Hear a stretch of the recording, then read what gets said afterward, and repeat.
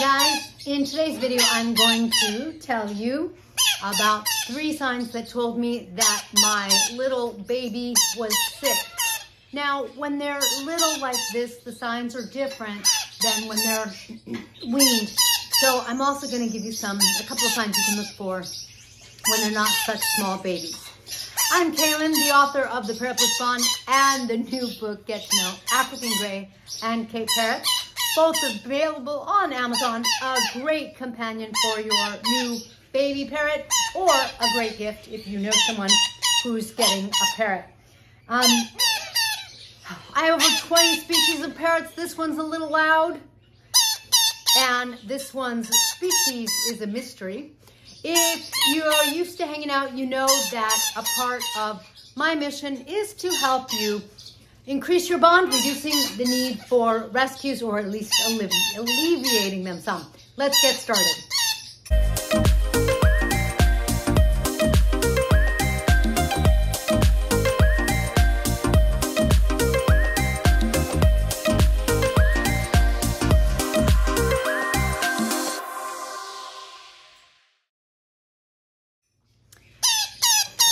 So this baby is Pippa, and Pippa, she's crying normally, but when we first got her, she cried nonstop.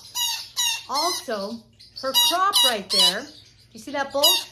I just fed her.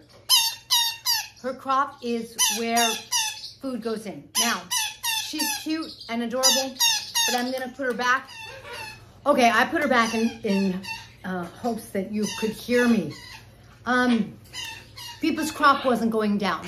Think of them sort of as a kangaroo, but instead of where they put their joeys, that sack right there, it's not accessible outside, it's in them, but that's where they hold their food so that their parents can go and look for food, and they give them plenty of food and they hold it in their crop, and then it slowly digests. Well, Pippa's wasn't digesting. So there were definitely some signs that she was ill, and fortunately I was able to get into the vet in time. She seems to be doing better. How do I know that she's doing better? Number 1, she's digesting her food. Number 2, at this age, she's gaining weight every day, which she should be. I'm weighing her every day using a gram scale, and every day she's gaining a couple of grams. That's really good. We're really going in the right direction. She's still on an antibiotic. The third thing is, at one point she got really quiet. She was hardly making any sound. And when she did, it was like just a littlest, teeniest whimper. And you heard her now. Her voice has come back, and that tells me that she's doing better. She's also looking around, kind of seeing the world in a way for the first time, now that she's not half unconscious because she was so ill. Now, like I had said, it's different with a baby parrot, and hopefully you're not bringing home a baby parrot like that. It's not easy to take care of them successfully. Just to give you an example, you have to know when to feed them, you have to know what to feed them, you have to know how often to feed them. You have to know what temperature to keep them at, how to keep them warm. You know, there's just a lot to it to make sure that the baby parrot actually thrives and grows up, kind of thing. So again, hopefully you're not really bringing a baby parrot home unless you really have that experience and you've already done plenty of hand feeding. Now, hopefully if you might be bringing a young parrot home or a new parrot home, and in that case, you know, or you maybe already have a parrot. In that case, what are some signs to look for?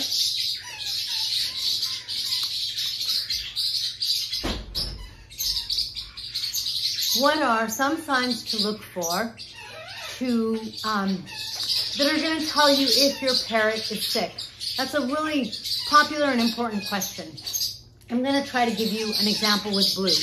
Blue is, you know how you go to the doctor and they're like, look at my eyes. You can kind of do the same with your parrot. Blue's engaging. Hi, Blue. He's following my hand. He's aware. He's active. Let's see. Come here, Blue. Come here. If I pick Blue up, I can, with my thumb right here, feel his heel bone, and it feels okay. Blue's a little thin. I'd like to see Blue gain a little bit of weight, but he's not bad at all. The heel bone, when you touch right there, if you can touch that bone on your parrot, it's going to tell you, if you can't feel the bone, your parrot's too fat. If you're looking in the right place, if it feels kind of even with the skin, with the muscles, it's perfect. And on the other hand, if from the bone, it goes, you know, instead of being kind of flat or roundish with the flesh, it kind of goes like a V, your parrot is thin. One of the hardest things is that, I'm sure you've heard, parrots hide their illness. When they hide their illness, they're not necessarily going to hang out the way Blue is with me. They might get kind of sleepy. They might go to a different side of their cage that's a little more private. And even though they look fine, they kind of hunker down and they kind of get quieter. They still look normal, like they fluff up their feathers. So the looks are meant to be deceiving, and they are. You have to kind of watch and really monitor that heel bone, or if you weigh your parrot on a regular basis, which like every one of my experts recommends, weighing them like once a week, once every 2 weeks, then that's gonna very quickly clue you in if there's a significant weight loss. And what's a significant weight loss sort of seems like it depends on who you ask. But for me, I actually go with the heel bone. It tells me a little more. But if they're losing if they're starting to lose 5% of their weight, up to 10% of their weight, I start to kind of go, I don't know if that's good.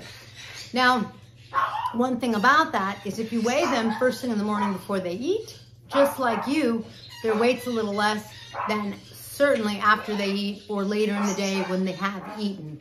So you kind of have to also make sure that you're monitoring by weighing around the same time of the day. So really look for those things. Now, one surefire sign for us is the parrots start to look, you know, I hate to say it, but either a little drugged or a little drunk, like they're just like, you know, they're not quite fully in tune with their eyes. Parrots, these birds, if something flies by, they're like looking for it, and they look out of the side of their eye to try to look to see what's going on, and they catch, you know, any little movement. And when they're sick, they're not sharp like that. They're not keen. Their senses aren't keen. So when your parrot isn't eating, and when your parrot is looking kind of drunk or something, like their awareness isn't keen, and instead they're kind of subtle. They're sleeping more. They're on a perch in their cage maybe, or maybe somewhere in your home, but they're kind of in this quiet, the most quiet, most comfortable, most protected place, and they're kind of resting. Those are some signs. Now, if your parrot is starting to rest at the bottom of their cage, make an appointment for an avian vet immediately. By the time they're at the bottom of the cage, oftentimes it's gotten more serious. If you want your parrot to survive, chances are you really have to get them into the vet as soon as possible. What can you do if you know your parrot is sick? Well, that's kind of tough, and it kind of depends on what your resources are. So one of the things you can do is you can try to keep some electrolytes on hand, and you can always give your parrot some electrolytes to drink, like maybe in their water, or maybe you can give them a dropper and maybe they'll take some for you. I don't know, you know, what kind of relationship you're going to have with your parrot. It depends on the parrot. It depends on how old they are. It depends on all sorts of things. So if you can get some electrolytes in them, it increases the fluids and it gives them a little jolt of something, the electrolytes, and that, I've really seen a difference with that. That does seem to help my birds. It is a Band-Aid. It is a completely temporary Band-Aid. It is something that'll maybe help you get them to the appointment in a couple of hours, maybe get them to the appointment tomorrow. It is not even a short-term thing. It's a mini thing. You can also try to have some baby parrot food on hand. They do have expiration dates, just like everything else. So if you get a small amount to keep on hand as an emergency, you may want to keep it tucked away in your refrigerator to keep its freshness.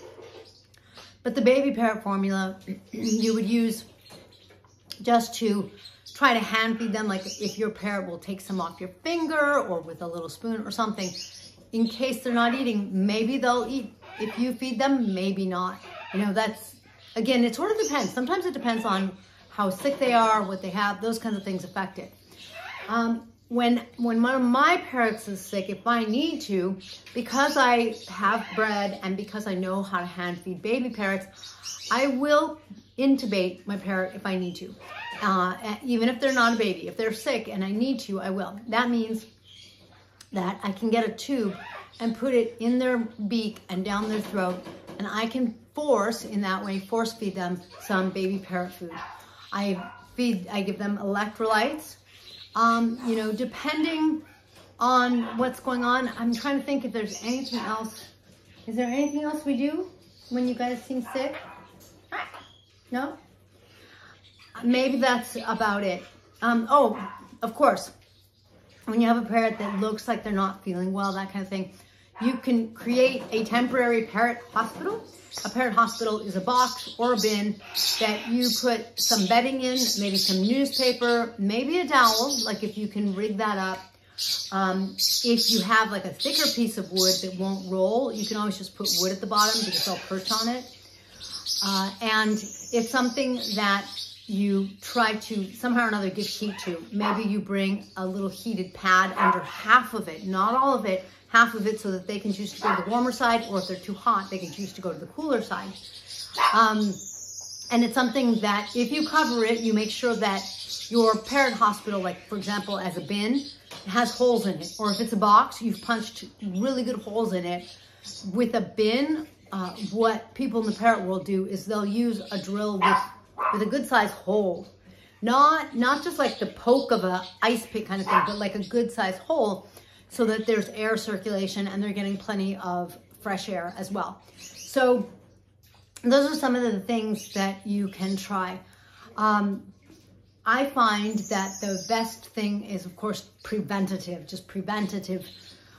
habits. And those really start with a really good diet, making sure they have clean water every day, making sure they have a really clean cage. And within my really good diet, I make sure my parrots, I give them hemp oil, and hemp oil is hemp oil has the combination of omega-3s and 6s in perfect balance. It is something I've seen a lot of experts use, and so I like it, and it's just something that I'll sprinkle on their veggies. It's not meant to be a lot. It's just something that is definitely beneficial for them. Sometimes I use my Tinks must-have CBD oil, which right now we're ordering. I ran out, so it's coming. But the CBD really helps support a strong immune system. So it isn't a cure if your parrot is sick, but if your parrot's healthy, it is a great way to make sure that they stay that way. And so once a week or twice a week, you know, I kind of go by the feel of things. I do my very best, and I kind of look at my parrots, and I look at the time of year, and I'm like, here's what I think they need now. Here's what I think they need now. So, you know, for example, if I do sprouts, sprout some seeds, I'm not really going to put oil on those. And so some of it is sort of seasonal. Some of it depends on what I'm feeding them, that kind of thing. But those are the things that I do to ensure that my parrot doesn't get sick. And when my parrots do get sick, because sometimes that's just the way it is. Pippa, by the way, in case you didn't watch my previous videos where I talked about getting her, she came to me sick. So I have had to try to work her health in, and thank goodness for avian veterinarians. So make sure that you create some really good habits for your parrot so that you really promote health in your parrot, and then recognize those signs. When your parrot, one of my favorite things to say is when your parrot isn't their usual Genki self, something's wrong. So their Genki self, Genki is a Japanese word, and I kind of think of it as being like a monkey that's all animated, and they're all over the place. They're happy, they're excited, they're energetic, they're like that. Now, watch your parrot, because sometimes they're Genki and other times they're just like, whatever, I don't know. Sometimes they aren't on top of their game. Land Shark, if she would come over, I would put her in the picture, but that was her just now, if you heard that. Ah, Land Shark, Papa! Oh, she's found, I think, some, my husband brings the Major Mitchell in here and gives her pistachios, and I think Land Shark has found some shells. Anyway, Land Shark was kind of being a little moody. She was a little slow yesterday, the day before, but now she's back to her Yankee self. When you get to know your parrot real good, you get to know how they're doing, and you know when they're off at all. I know you want pets, but you keep coming after my earrings. Stop, stop. All right. Now, ever so quickly, we recently opened our new merch shop. That's one of my daughter's designs. Shelha is this incredible high schooler artist, and she's doing designs, and we're turning them into merch. Got some really cute things ideas for you for Christmas. There's her bag. That's a little Linny. So make sure that you visit shop.parrotbliss.com to get your awesome Christmas merch. Make sure you give me one of these in the video. Comment below if you have any questions or comments, because that always helps my juice. So I really, really appreciate it. And then I'll catch you in the next feathered video.